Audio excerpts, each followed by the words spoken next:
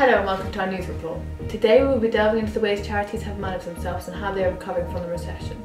During 2008 and 2009, the UK experienced the longest post-war recession.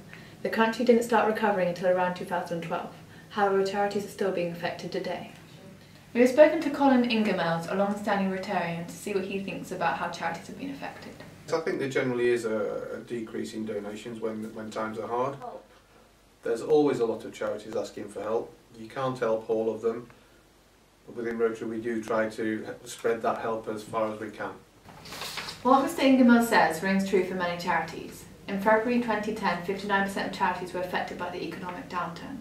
In 2008, only 54% of adults donated a total of 10.3 billion, which was a low for recent years.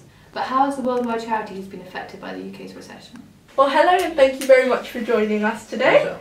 So, how long have you been fundraising for the Cambodia project? Well, United World Schools started in 2009, so since then, where at the time the aim was to just build one school, and we've now built 25 in Cambodia and five in Burma, and a couple in Sri Lanka as well. So it's been running, what's that, 6.5 years, something like that. But, so at first it was just getting enough to build the schools, and because we're building much more, we're now getting much more interest from corporations and that sort of thing.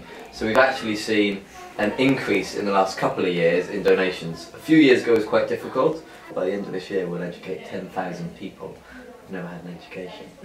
Overall, the amount of money being given to charities has declined. However, the rate of donations has remained steady, with over half of the population still donating through times of hardship. This has been Love Day, Alice, Mia and Rachel for BBC School Report.